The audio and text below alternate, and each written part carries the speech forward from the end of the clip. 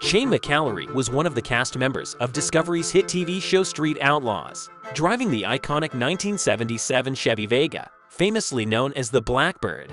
He first appeared in Season 6, Episode 2, which aired on October 26, 2015. Despite being one of the newest members of the crew, he wasted no time proving his worthiness.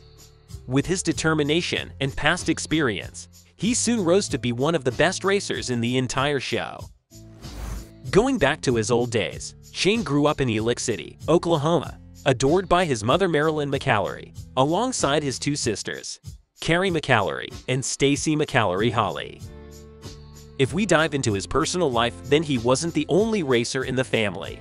Rather, he was heavily influenced by his dad, Rex Mcalary, who used to be a first-generation racer. Rex was a former professional racer who drove the L-Stock 1957 Chevrolet in the 1960s and introduced the world of racing to Shane at an early age.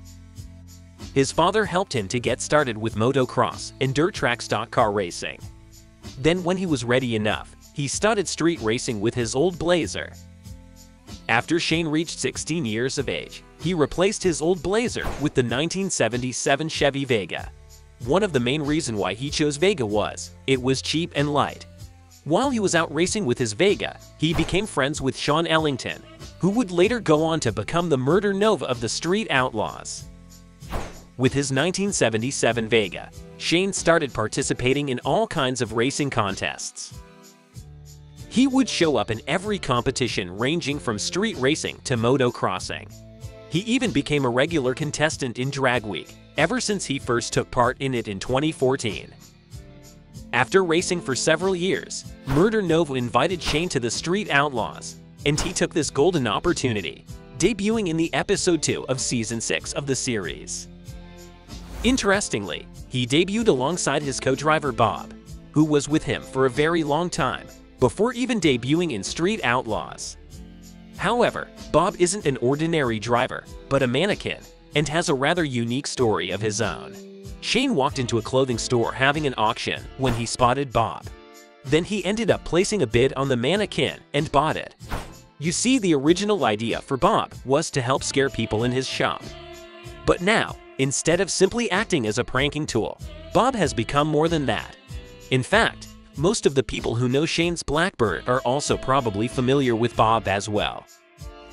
Getting back to Shane, he wasted no time proving his credentials as one of the best racers in the show after debuting.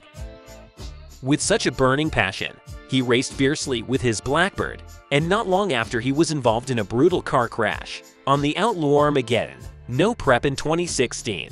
At the speed of over 150 miles per hour, his 1977 Vega crashed with the series of flips and rolls, which completely destroyed the car.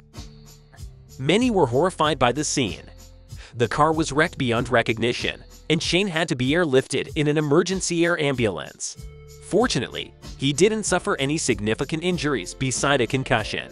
The only thing he was unhappy about was the bill of the air ambulance, which alone costed him $40,000. He said the cause of the mishap was the result of an internal issue.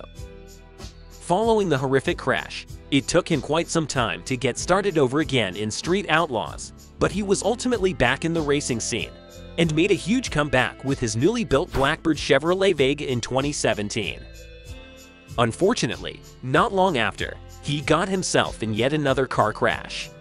This time, he was facing Big Chief head-to-head in the semi-final round of the $100,000 invitation-only Street Outlaws at the Bristol Dragway on August 22, 2017. But Shane lost control near mid-track, which caused his car to spin around and collided with the wall, facing back the direction he came from.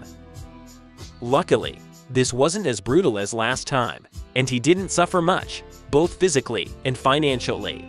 It took him only 7 days to repair his wrecked Blackbird Chevrolet Vega to full race-ready condition. Shane has a really good sense of humor, so now he keeps posting memes and other funny things on his social media from time to time. He is also a member at Mcalary ADV and Cycle, and frequently promotes their products and services. However, for the most part, he is really private about his personal life and what he really is up to. And that's it for the video. What do you think about Shane Mcalary? Do you think he will be back on Street Outlaws? Do comment on what your thoughts are. Hit the like button and subscribe to our channel if you like the video, and stay tuned for more.